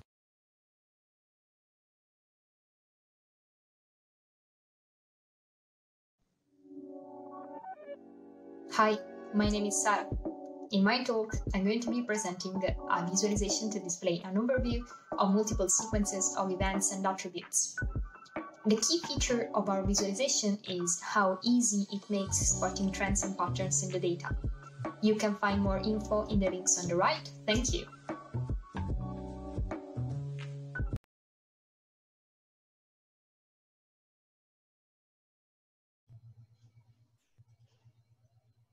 How to know if a graph is correctly drawn? Are all the aesthetic properties preserved? To answer these questions, we currently use quantitative methods that require graph structure and are computationally expensive. We propose a new method to directly compute these metrics from graph layout images using convolutional neural networks. Below are the results. To know more about our approach, please attend our talk.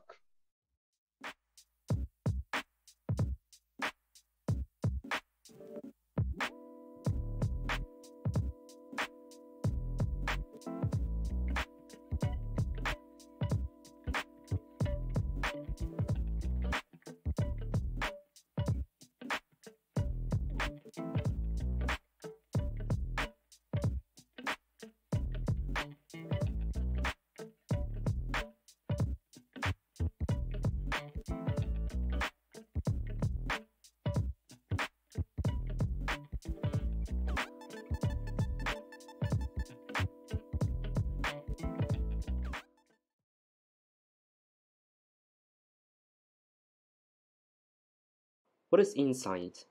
It is a question that has bothered visualization researchers for a long time. We're wondering whether visualization practitioners think about data insights in the same way as visualization researchers do. So we interviewed 23 visualization practitioners to understand how they think. To find out more about what we found and the implications to the visualization community, take a look at our paper.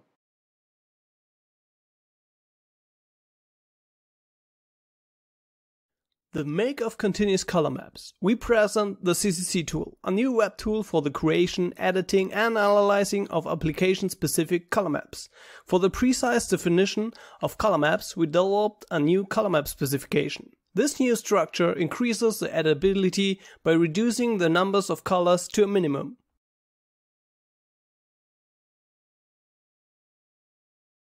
MeetQueues is an interactive visual platform which augments existing tools for meetings with features that help people engage and reflect. Its visualization shows if more people are satisfied or uncertain about the contents of a meeting.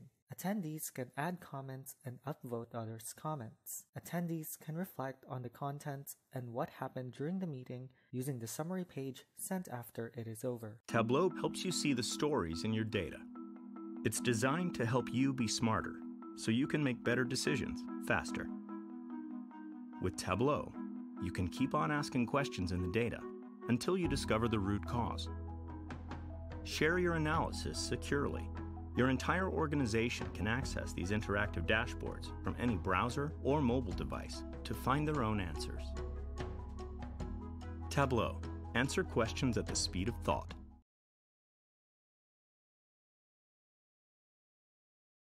Political debates are a rare opportunity for voters to learn valuable information about candidates and their stances on important issues, but they can also be inaccessible for casual, non-expert users. Through a 2-year design study in collaboration with political scientists and journalists, we created a novel task analysis for exploring transcripts as a casual user and developed DebateViz, an interactive tool for visualizing political debates for casual, non-expert users.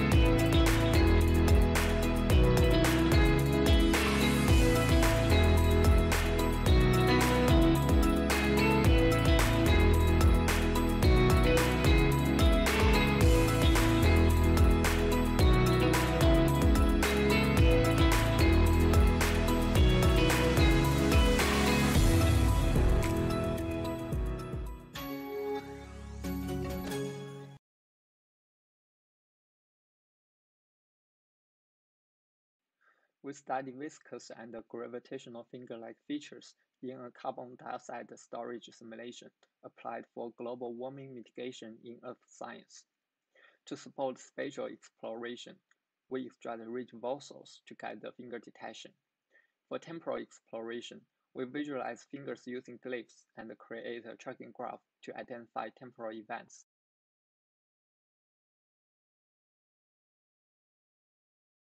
A short overview of the presentation for a simple pipeline for coherent grid maps. In a grid map, we transform an input map to a tile arrangement. However, current approaches do not perform well on complex maps such as the Netherlands. We propose a pipeline that generates high quality and coherent grid maps even for complex data using a simple pipeline.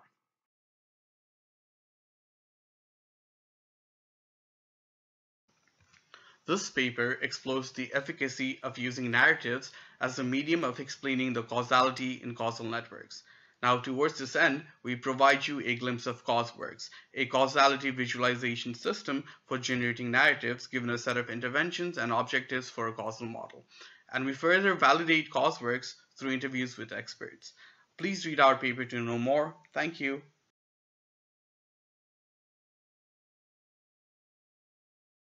We propose a method palettailor that fully automates the coloring process of categorical data and produces discriminable results.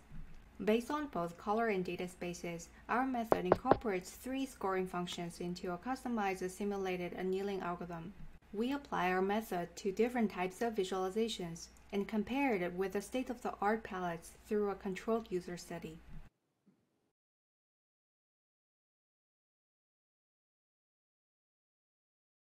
Hi, everyone. It is a work about graph visualization. With one node link diagram, dragging node can change the layout of the diagram as you like.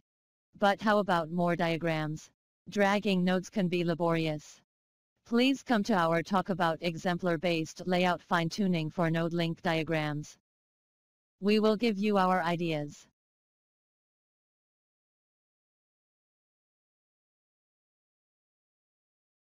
Hi, everyone. It is a work about graph visualization. With one node link diagram, dragging node can change the layout of the diagram as you like. But how about more diagrams? Dragging nodes can be laborious. Please come to our talk about exemplar-based layout fine-tuning for node link diagrams. We will give you our ideas.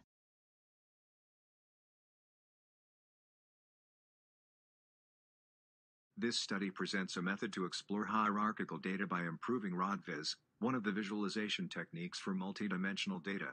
The user can set options for nodes and check the data in groups or individually in the RODVIS. 3 subviews at the right enable the hierarchical clustering structures of selected data and allow the user to grasp the features of selected data. As a result, this system allows more detailed insight into the data while solving the node overlapping problem.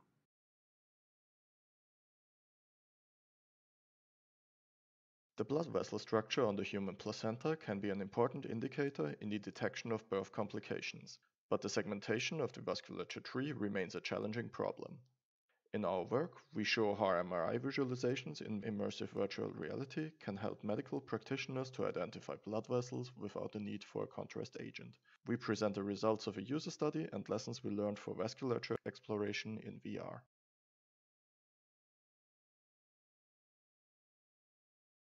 Colourplus maps are popular. However, we have better encodings for numeric values. Check out the prism map. Worry about occlusion and perspective distortion? Let's go immersive. Want to have both of them? We present tilt map, a novel interaction technique for transitioning from a Colourplus map to a prism map to a bar chart to overcome the limitations of each. Believe me, tilt map opens up many research possibilities.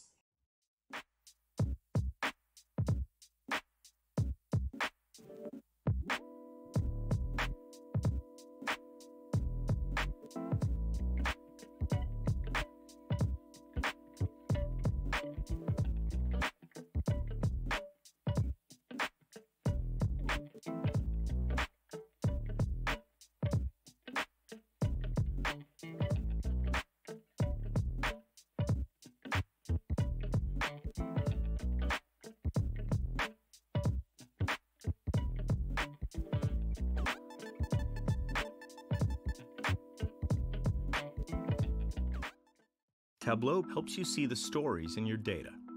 It's designed to help you be smarter, so you can make better decisions faster. With Tableau, you can keep on asking questions in the data until you discover the root cause.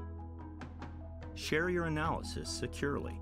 Your entire organization can access these interactive dashboards from any browser or mobile device to find their own answers. Tableau. Answer questions at the speed of thought.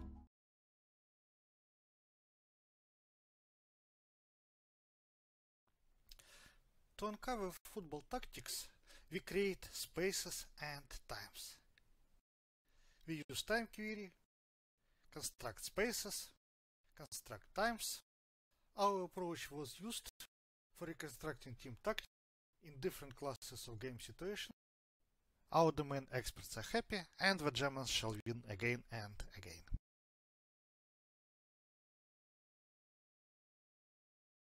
MetroSets is an online platform for visualizing sets as metro maps. In this style of drawing, sets are represented with metro lines, while the elements they contain are represented as stations.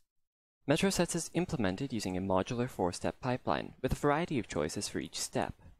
The final visualization is interactive with support for all common set operations. MetroSets is fully implemented and can be found at the displayed URL.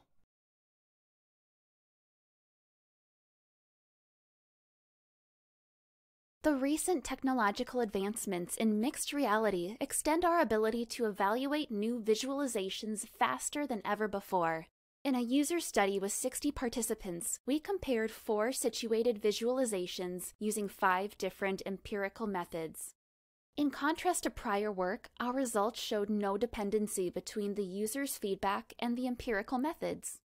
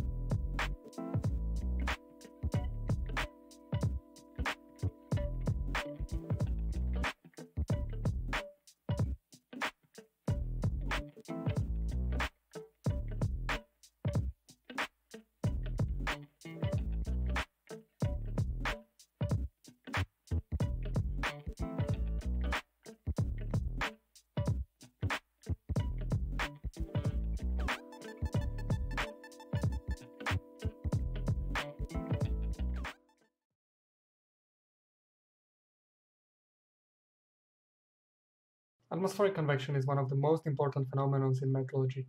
It is responsible for cloud formation and storms. Yet, the measurements of the convective processes are expensive and scarce. In IsoTracker, we collaborate with a domain expert to build an empirical model of the atmospheric convection based on paragliding data. We design a novel visual parameter space analysis technique using isostructures in the parameter space to explain and validate the model.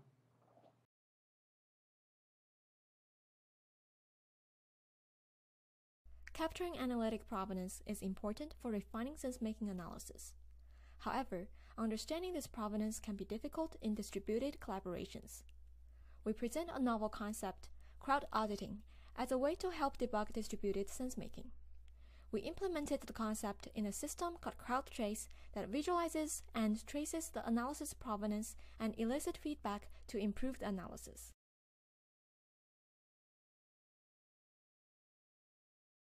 We present responsive matrix cells, a focus on context approach for exploring and editing multivariate graphs. For a matrix visualization encoding both adjacency and node similarity, we propose to embed responsive visualizations in these cells. These visualizations can not only detail the aggregated value of a single cell, but also represent multivariate or structural aspects for a group of cells and even allow for editing values.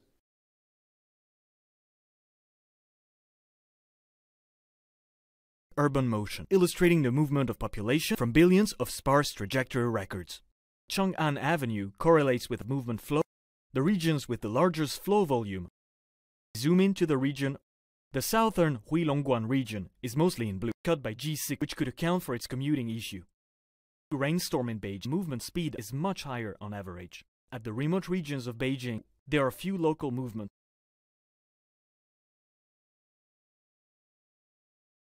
As word clouds grow bigger and words get pushed into the periphery, viewers are less able to accurately compare data, font size for example, associated with each word. This indicates that large distances between words detract from a reader's ability to extract data from the word cloud, but that this bias goes away with the longer periods of reader perusal, suggesting perusal time being an important consideration for design.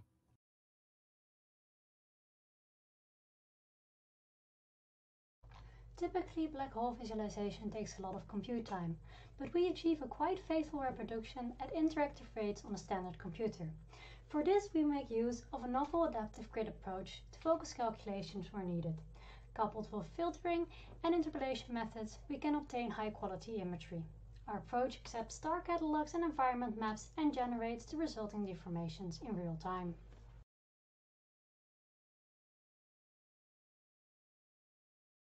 This work presents a detailed account of an attempt to explain tightly coupled relationships through storytelling and animation in a multi-user, informal learning environment to a public with varying prior knowledge on the domain and identifies lessons for future design. It offers qualitative empirical findings with particular emphasis on how, despite careful design, visitors may walk away with little knowledge about the data and the problem.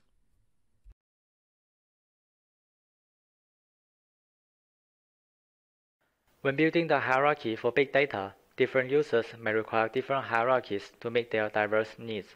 However, existing one-size-fits-all methods often fail to meet the diverse needs.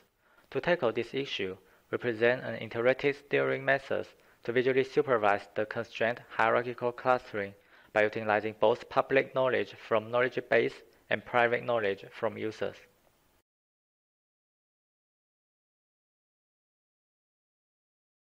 Generating a stacking ensemble of models is usually a complicated trial and error process. In order to deliver the best and most diverse stacks to the user, we propose StackZenVis, a visual analytics system that supports an iterative process. With different algorithms and quality metrics, instance and feature selection, model optimization, and more.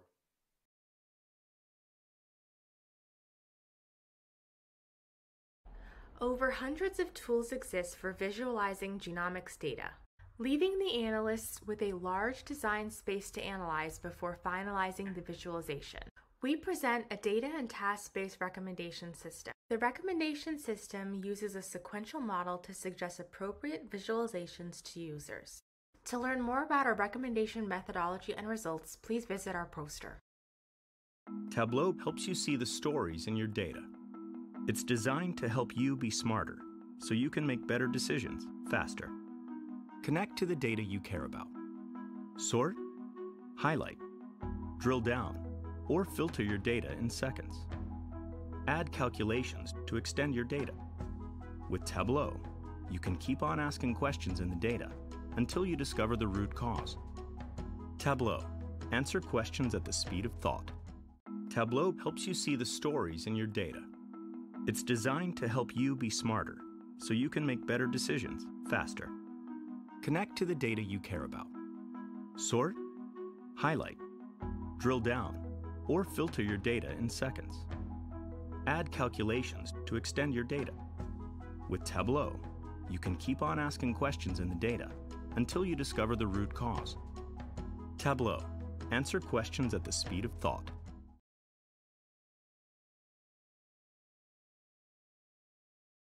University directories routinely become outdated and often lack the information necessary for understanding a researcher's interests and past work. To assist in the exploration of research talent, we have designed PeopleMap, an interactive tool that maps out researchers using NLP techniques. By using PeopleMap, users can explore the diversity of research at an institution and identify potential research talents.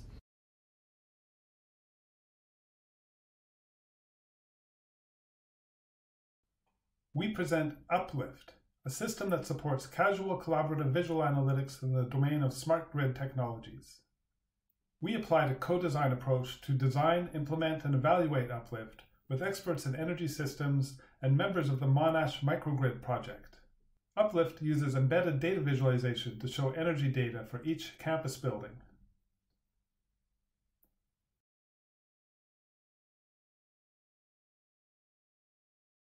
Hi, please come see our talk if you are curious about how to encode your data so that it can be efficiently queried later at different fidelity levels by fetching only the relevant bits from the disk.